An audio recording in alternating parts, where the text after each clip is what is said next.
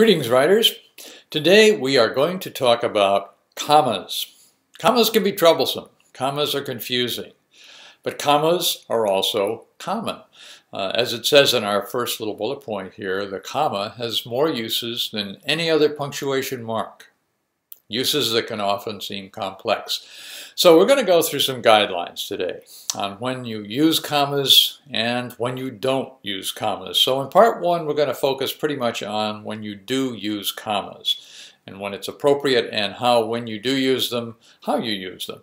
So we're going to use some examples here. We'll cite some rules and generally kind of go through some examples that apply the rules so that when you encounter this use of a comma, you'll understand, at least you'll have heard, how to use commas correctly.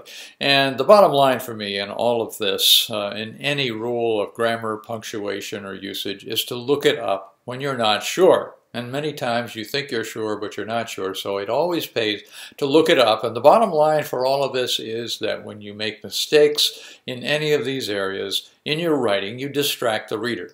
So we don't want to do that. We want the reader to focus on what we're trying to say. So in this case, we're going to learn how to use commas correctly. So our first rule is use a comma and a coordinating conjunction to join two independent clauses. Now, we had a lecture in one of these series of lectures on run-on sentences and found that we can join two independent clauses in a way that makes it a sentence and in ways that do not make it a sentence. When it's not done properly, it's a run-on sentence. And so we can join two independent clauses, which, as you recall, are sentences that stand alone, if we use a comma and a coordinating conjunction. So here's the example. Fiona's car broke down. She had to walk 2 miles to the train station. There are two sentences. Now we would make this two independent clauses in a single sentence if we did this. If we said Fiona's car broke down, she had to walk 2 miles to the train station, that runs together, it's a run-on sentence. Now, if we put a comma after the word down, many people find that sufficient. Some student writers particularly will often just join the comma or add the comma and join the two clauses and stop there, but that does not make it a correct sentence. It's still a run-on sentence until we add the coordinating conjunction. In this case, we're going to add the word so. So using the comma and the coordinating conjunction makes those two independent clauses into a good, strong, single sentence. Fiona's car broke down, comma, so she had to walk 2 miles to the train station. Okay, our next rule. Use a comma after an introductory word group. Okay, what's an introductory word group? It's a group that of words, obviously, that we use to kind of get into our sentence. So in this case, we have an introductory word group attached to a sentence here, and it is, after college, I plan to join the Marines. The central thought in that sentence is, I plan to join the Marines. The introductory words are after college, and in this case, we haven't joined them by a comma. So when we do that, it makes it correct. Without it, it is incorrect. It just flows together, and it gets confusing, and it makes the reader stop to try to figure out how to interpret that sentence. So we've clarified it considerably by adding this comma. Okay, next rule. Put commas around non-restrictive, non-essential elements. So non-restrictive elements are elements that are not essential to the sentence for it to be a sentence. We talked in another lecture about restrictive or essential elements in a sentence. Okay, in a non-restrictive element of a sentence that appears in a sentence, we need to have commas. So Cicero, comma, ancient Rome's orator and lawyer, was a self-made man. It's non-restrictive, the part in blue, because it isn't necessary for that to be a correct sentence. So we have to set it off by commas as we have here. Cicero, ancient Rome's orator and lawyer, comma, was a self-made man. Now if we take that non-restrictive, non-essential element out of there, you can see in the next sentence here it just says Cicero was a self-made man.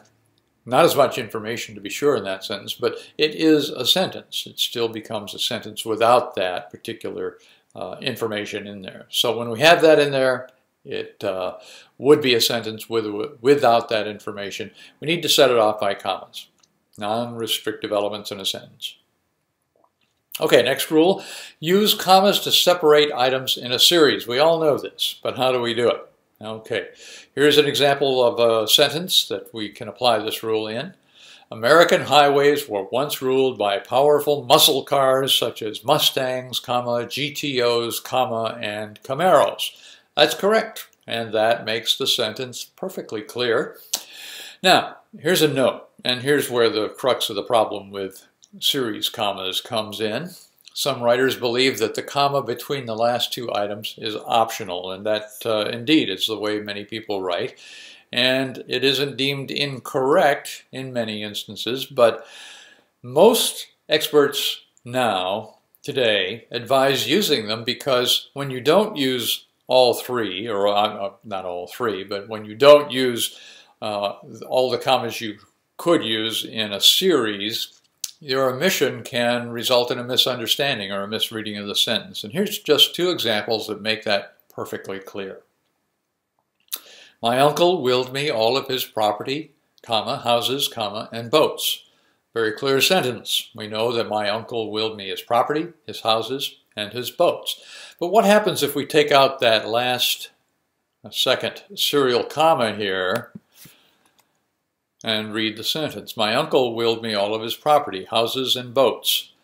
We could read that as three separate things that were left, property, houses, and boats, or we could read houses and boats as an indication of what comprised his property.